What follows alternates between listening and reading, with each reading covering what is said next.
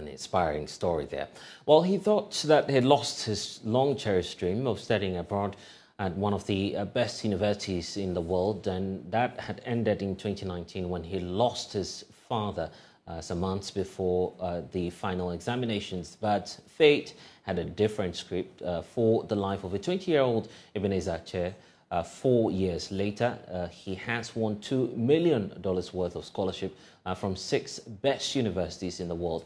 He chose Harvard University after he also got admission into Yale University, California Technology Institute, and 4 other top universities. Eben says he's determined to bring about some changes in the technology space in Ghana and Africa after his studies. Maxwell Agbagba has more in this report.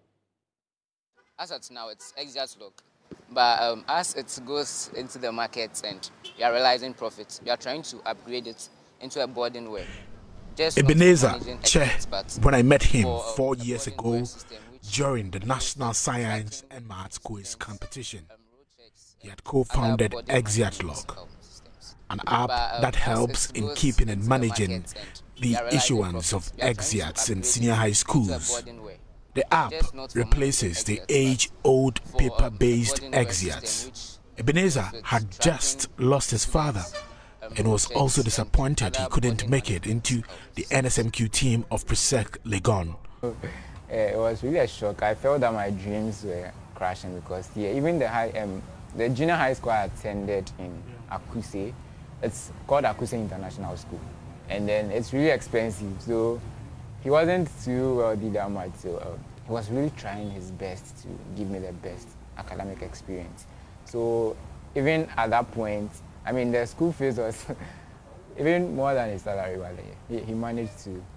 I tried, so they called for the test. We called it the Brella test. So I wrote.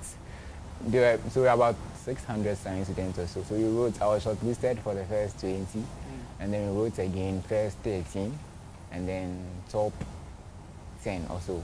Yeah. Then after that, the final test, they wanted to take 6 students, and then I ranked 7th on the test. So I was just under the line.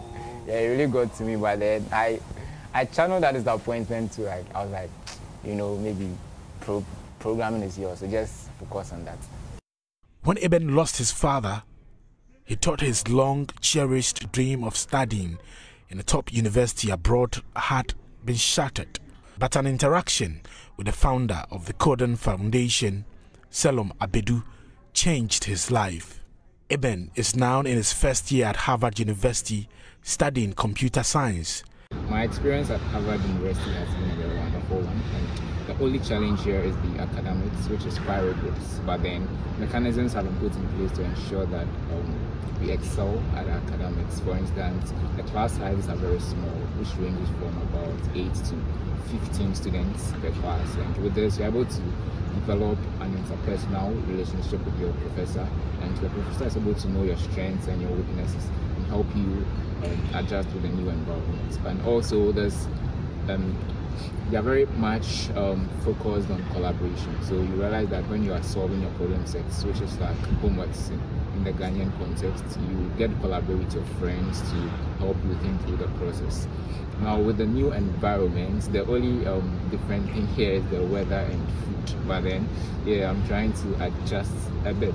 And what I miss back home definitely is the Ghanaian food and friends and family. Ebenezer is just one out of the many young Ghanaians who have benefited from the guidance and support of Selom Promise Abedu's Codon Foundation. The foundation is helping young Ghanaians, some of them from deprived homes, to get into the best universities in the world. Enoch Danso. Okay, which secondary school? I went to Pope John Senior High School. I always knew I wanted to go abroad for my studies. I didn't get the opportunity to go to the university because of the finances and all that. So I was just home trying to find my way with the application. I didn't have any assistance, so I just Googled like how to write essays, how to study for the exam. Like just Google almost every day, like 2 a.m. all the time. I was so obsessed. I found a job. I was working as a teacher, and then part-time, I took Susu part-time. So yeah, so During that time, I was like, if I don't do it again, I would have to teach and do susu for the rest of my life. So I just did it. So I met Selom, the founder of Codon, and then he was like, oh, that's not a problem. He will help me. He will give me the materials and everything.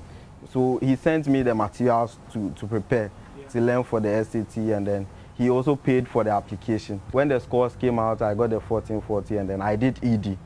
Early decision application to Grinnell University, and then God being so good, I got in. Yes.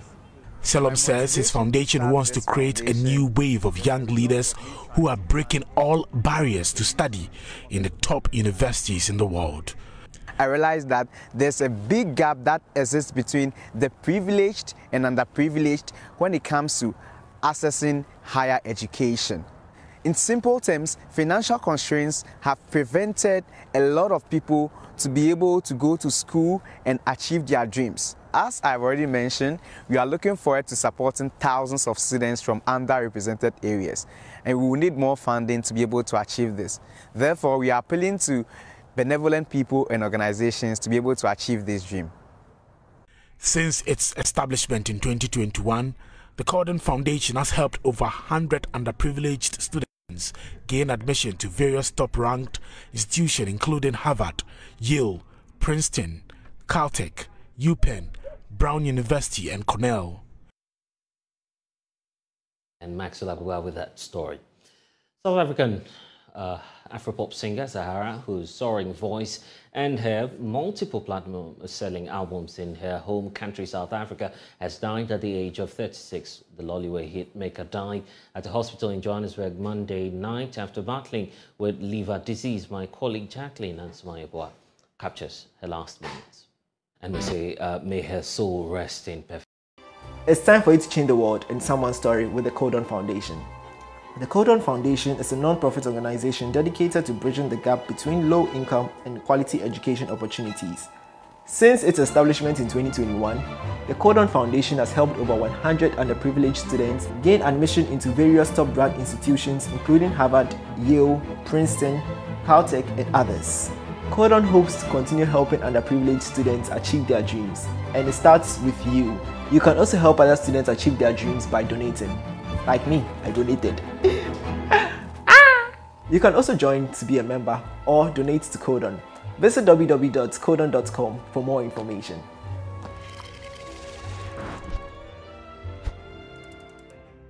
Hi everyone, my name is Selom Promise Abedu and I'm the founder of the Codon Foundation. The Codon Foundation is a non-profit organization dedicated to bridging the gap between low-income and underrepresented students and quality educational opportunities. We do this by providing free university mentorship for both undergraduate and graduate students to apply to schools in the USA, UK and Canada, delivering free SAT and GRE tuition, sponsoring highly qualified students to take the SAT and GRE, and guiding our admitted students through the visa application process at no cost. We also host free mentorship programs to help students apply for internships at top companies both locally and abroad. In just 2 years, the Codon Foundation has supported over 100 undergraduate and graduate students in securing scholarships at top-ranked universities, including Harvard, Yale, Caltech, Grinnell, and Princeton. To date, we have facilitated admissions to 57 different institutions, winning over $35 million in total scholarships. However, we cannot deny the fact that there are still many talented students who have been unable to pursue higher education due to financial constraints. Should we allow financial hardships to shatter the dreams of the changemakers of tomorrow? Must we lose brilliant minds capable of contributing significantly to society solely because of financial challenges? The urgency to provide an equitable education, irrespective of social status, must be addressed, which is what Codon stands for. With your generous support, we can extend our reach even further. Your contributions of any amount will help us continue our mission to support the dreams of these students. To help us continue this good work, kindly donate using the GoFundMe link provided below. Together, we can create a better world through educational empowerment, because at Codon, we firmly believe that nothing is insurmountable. After all, the impossibility is a speciality.